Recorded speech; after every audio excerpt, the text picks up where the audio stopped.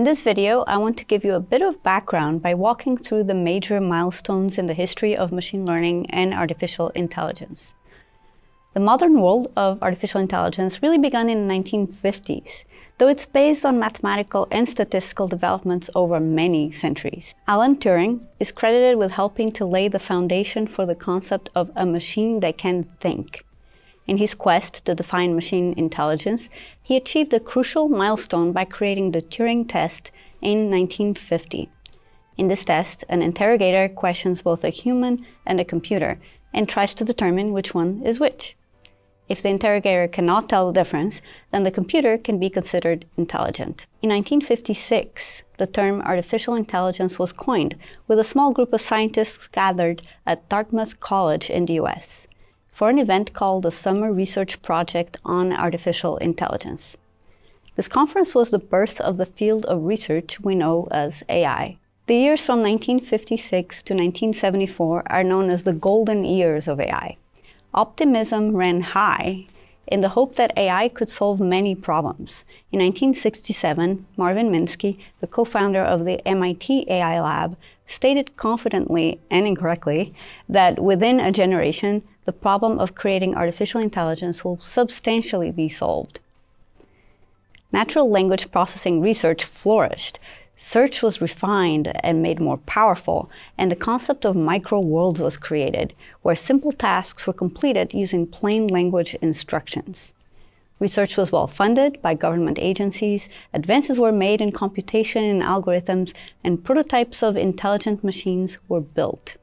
Some of these machines include Shaky the robot, who could maneuver and decide how to perform tasks intelligently; Eliza, an early chatterbot that could converse with people and act as a primitive therapist; Block's World, an example of a micro-world where blocks could be stacked and sorted, and decision-making experiments could be tested. By the mid-1970s, it had become apparent that the complexity of making intelligent machines had been understated and that its promise had been overblown.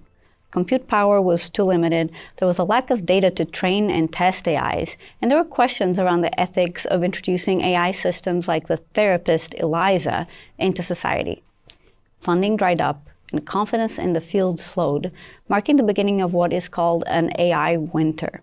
In the 1980s, as computers became more powerful, expert systems became more successful. There was a resurgence in optimism about AI as businesses found practical applications of these rule-based inference systems.